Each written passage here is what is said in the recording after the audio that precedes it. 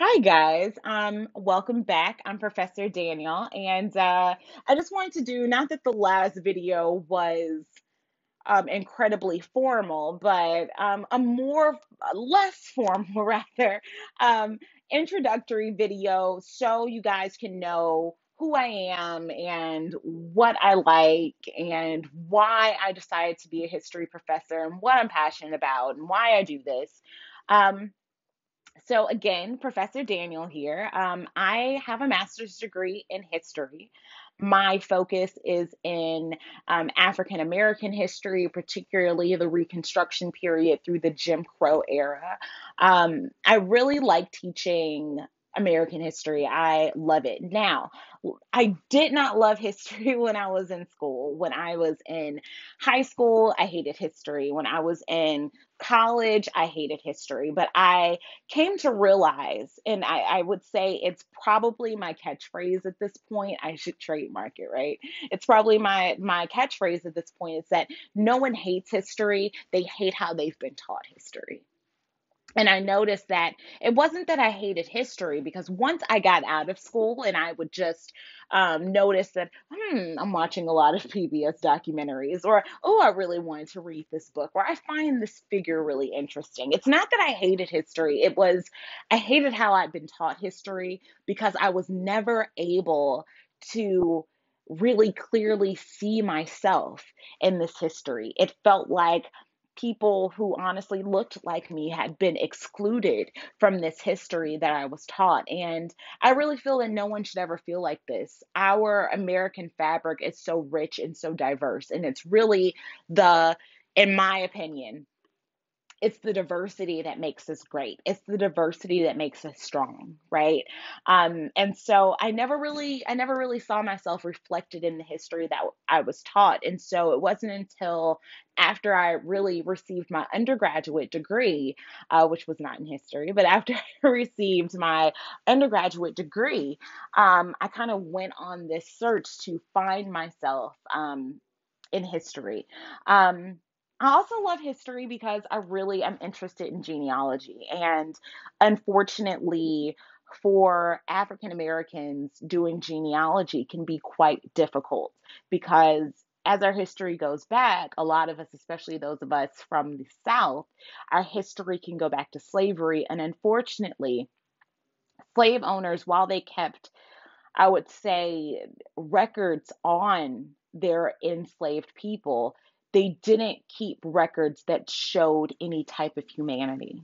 So while there are slave schedules, which might list um, enslaved persons owned by by this plantation owner, it doesn't ever have their names, right? So it can be also very difficult to find our ancestors and our genealogy.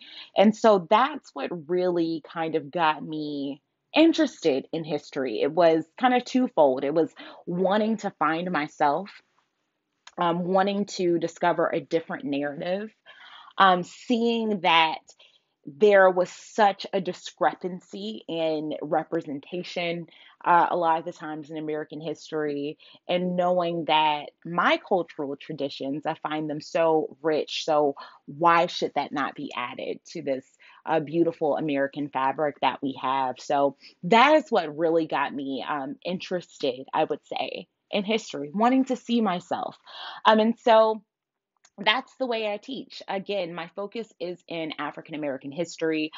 One thing I love about your textbook that's written by Eric Foner is that I don't ever feel like in reading the text, unlike in other books that I've been a student under and had to read, and unlike other books that I've just skimmed through, it seemed like I would be skimming and looking through, just trying to find, well, what were African Americans going through? What were Latino Americans going through at this time? What is the other story?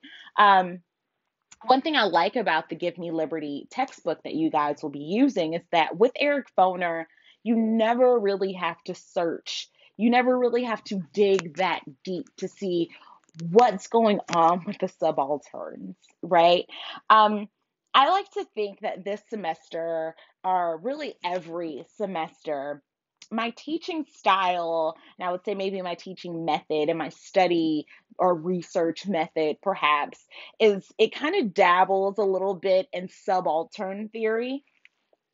So subaltern theory is this theory of historical research where you look to the lower, I guess you could say, caste of society, and it's able to give you a more clear view of the true cultural makeup of a society, right? So I prefer not to do a top down study of history. I prefer to give you a bottom up study of history because if we only study those at the top, we don't get an accurate representation of what America is. Like, if you think about it, if we were to only study billionaires right now, those billionaires don't represent me. They don't represent you. They don't represent a huge section of American history. But if you only viewed America or Americans through the lens of, say, a billionaire, you would get a very different view that leaves out the regular people. And so I really, I don't know, maybe I could call myself like a cultural historian as well, because I like to see what different cultures or how different people, how everyone else in the society is doing. It's not just about the politicians. They can make laws, but how are these laws, how does it, impact the populace? So that's something that's very important to me. So maybe you'll see it a bit in my teaching style. In 1302, I love teaching 1302. And when I've taught in person, I'm not going to lie, I tend to get stuck in the Jim Crow era because there's so much to unpack, right? There's so much to unpack, and there are so many people that I feel are necessary for you guys to know to have an accurate representation of our history. I kind of get stuck there. I get stuck in the 1960s because my goodness, it's the 1960s. There's so much um, cultural change. You get, hippies in the 1960s. You get the civil rights movement, which didn't start in the 60s, but is really coming to fruition in the 60s. You also get, I would say, not necessarily opposing parts of the movement, but you get another, like a splintered part of the movement. We get Malcolm X in the 1960s. You get the Black Panther Party in the 1960s. There's so much cultural change. And then remember, this is all also against the backdrop of Vietnam, where we see really catastrophic loss. We see a lot of psychological damage. We see a lot of people who leave for Vietnam one way, and they come back completely changed. And so there's so much. So I get stuck in the 60s. And then when we get to the 80s and the rise of conservatism and Ronald Reagan and Reaganomics, I kind of get stuck there. And the 80s is another era that the 80s, I would say, is another one of those eras where it's just so much going on, right? Um, Let me see. What else? What else? So all right. That's really it. Actually, if you guys have any questions for me, send me an email and I will answer them on the next video. So please, I would say look ahead to your next chapters.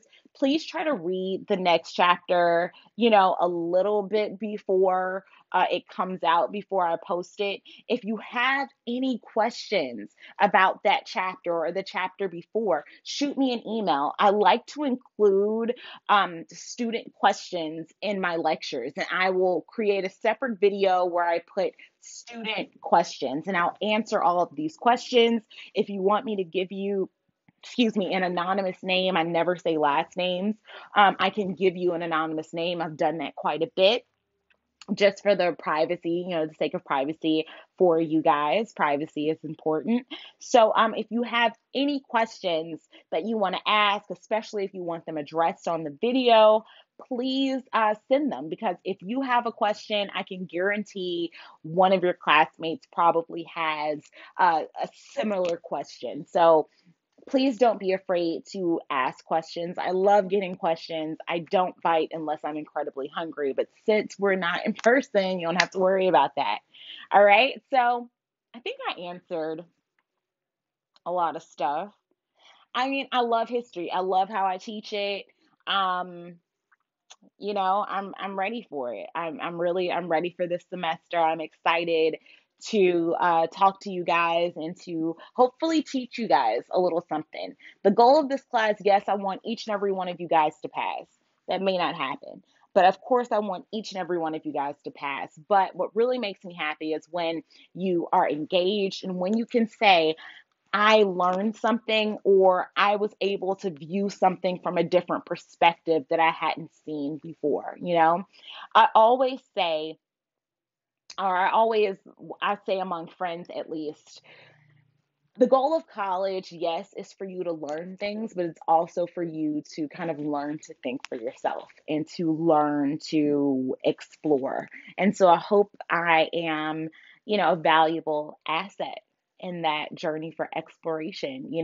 I hope you guys are able to take either, something, or learn something that you didn't know before, or just have like be able to look at things from a different perspective, you know?